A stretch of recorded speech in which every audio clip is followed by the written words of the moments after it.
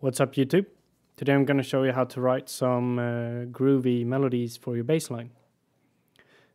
Our scale we're going to use is E Phrygian.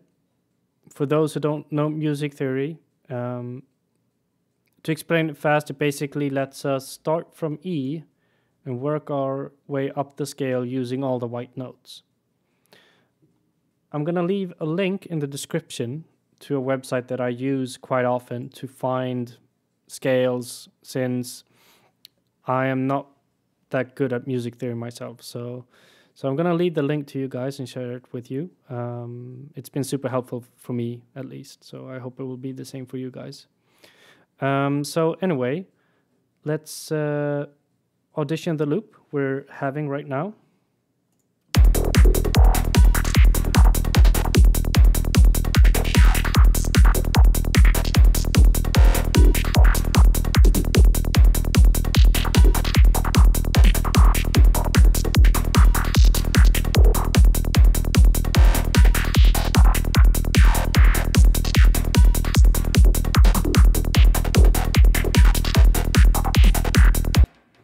So as you can hear, I mean, the bass line works. There's nothing wrong with it, but it's kind of boring to have a straight kick and bass. And an easy way to like differentiate yourself from this standard approach is to just experiment and play a little groove with the bass line. It does a lot to the track. A little tip, or not a tip, but how I like to do it is, I'm kind of a lazy guy, which means, and that means that when I write my melodies, I don't change the first note. The reason being, it's gonna fuck up the phase for the kick and bass. There are tons of videos on phase alignment and how to fix it and avoid it and yada, yada, yada, yada. So I'm not gonna go into detail about that. But as I write my melody, you're gonna notice that I don't move around the first note in the kick and bass, so which would be these ones. So let's get right to it. What I would start is I like to work in sections when I create my bassline groove. The idea I have is this whole loop that we just listened to is 16 bars, and I have an idea where we're going to have a fully functional 8-bar loop. And then we're going to have the same loop, but a little differently to this one. So it's going to take 16 bars before we loop back to the beginning again. I never tried it before, so we'll see how it goes. So it's quite easy. We're going to start over here. So I'm going to loop this section.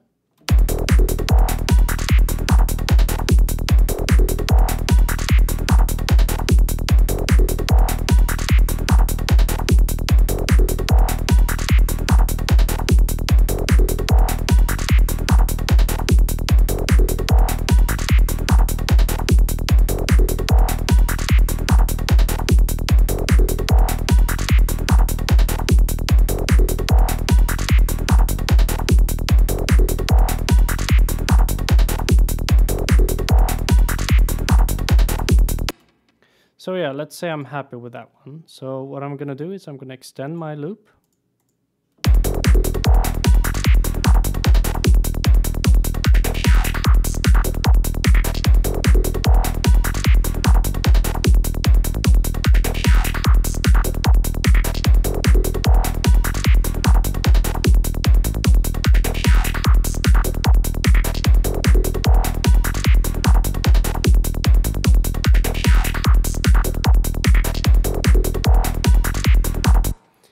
And it goes a little bit too fast there. So what I'm gonna do is I'm gonna go down and go up with that one.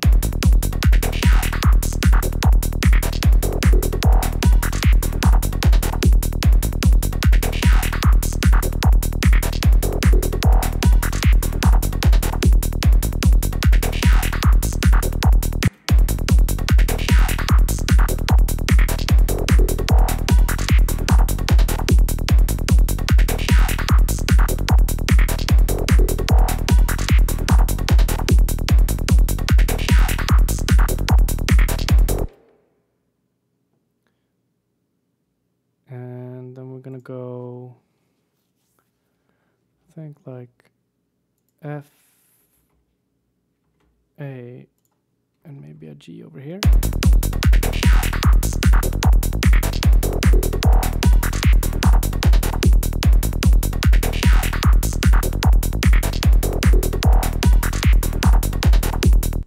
I think that's kind of cool one. So I'm gonna copy these over to the last 2 bars of our first 8-bar loop.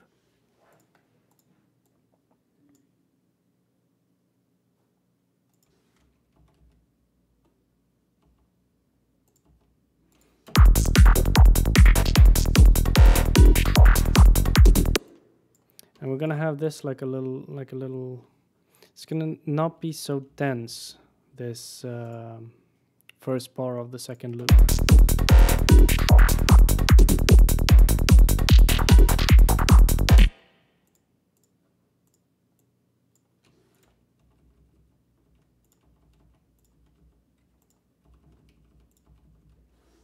Let's see what we have now. I'm gonna play from the beginning again.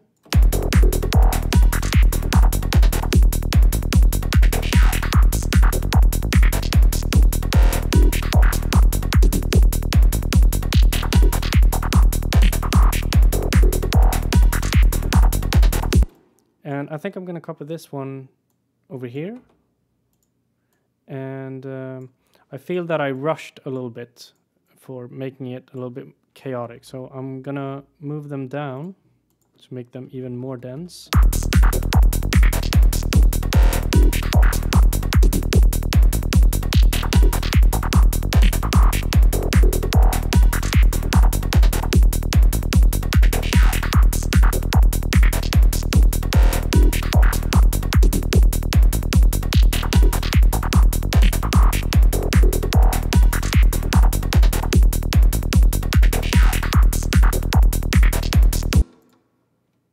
And I feel that this one, I think they can be straight here in this one actually.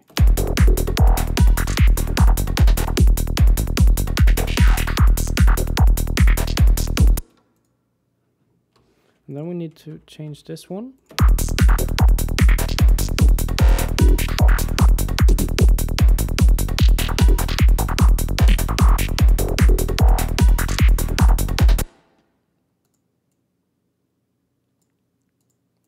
And this one doesn't feel right. I don't know why.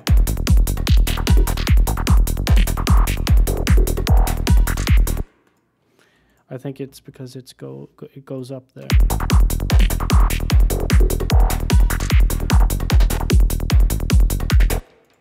And I feel that these guys, they need to move over here.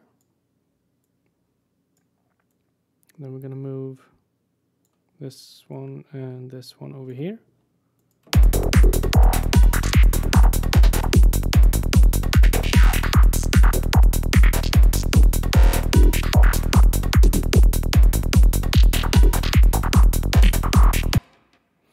Cool, I'm happy for now with that. So notice that I started a lot from going from the top to the bottom. I think this one needs to do pretty much the opposite. So, which means I need to start over here. And this one needs to end at A, G, and F.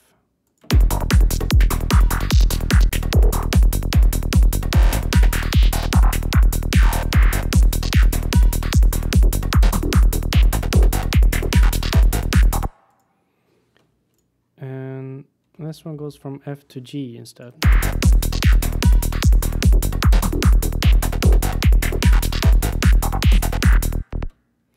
Cool. So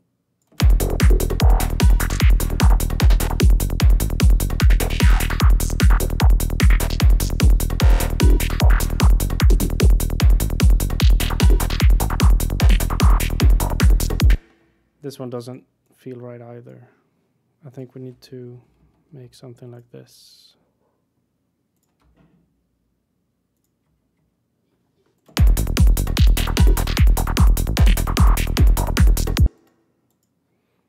I'm not sure if I like that one either.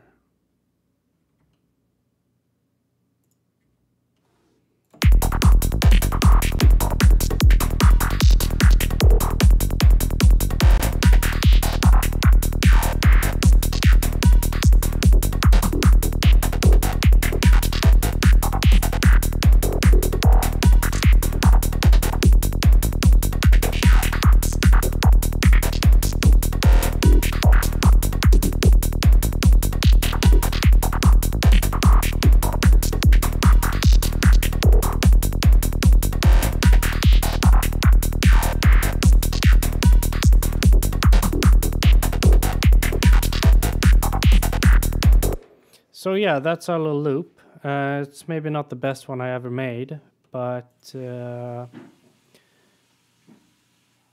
it's a lot of trial and error when it comes to this, actually. If I've played around with multiple different patterns. This one I created before.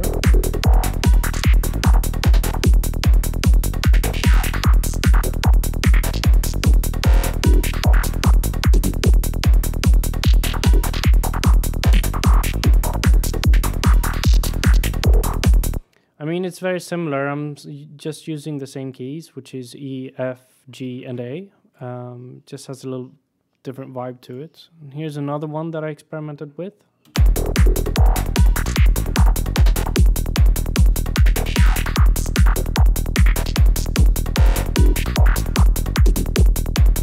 It's a little bit more static. It's just this one that is looping over and over again. And then I had this one.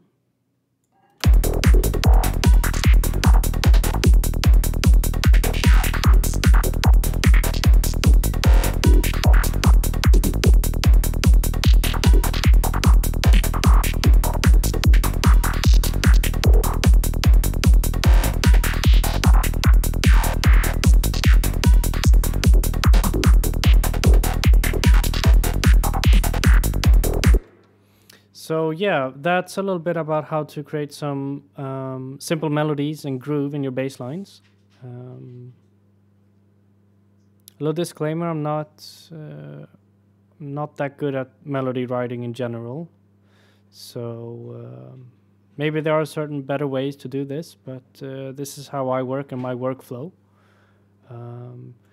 And what I don't like that much is, let's say, because I've seen a lot of people, they spread the notes all over the place. And sure, theoretically it's going to work because it's within the scale you're playing, but the vibe is completely different compared to the style that I'm used to making. So let's hear an example of how it's going to sound if I spread them out even more.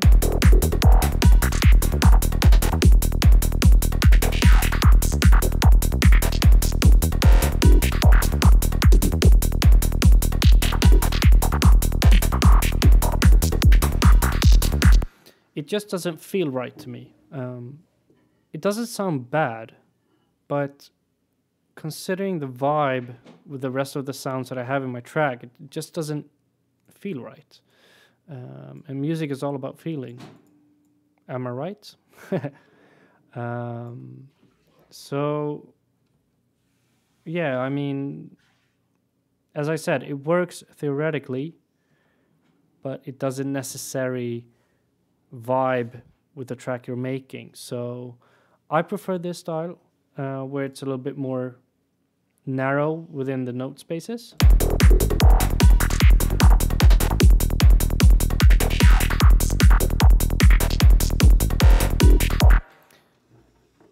Just sounds better to me. It's all about taste in the end. So yeah, hope you learned something. And as I said, if you're having trouble with creating melodies or finding a scale that you like, check out the website I'm going to leave in the description. Thanks for watching.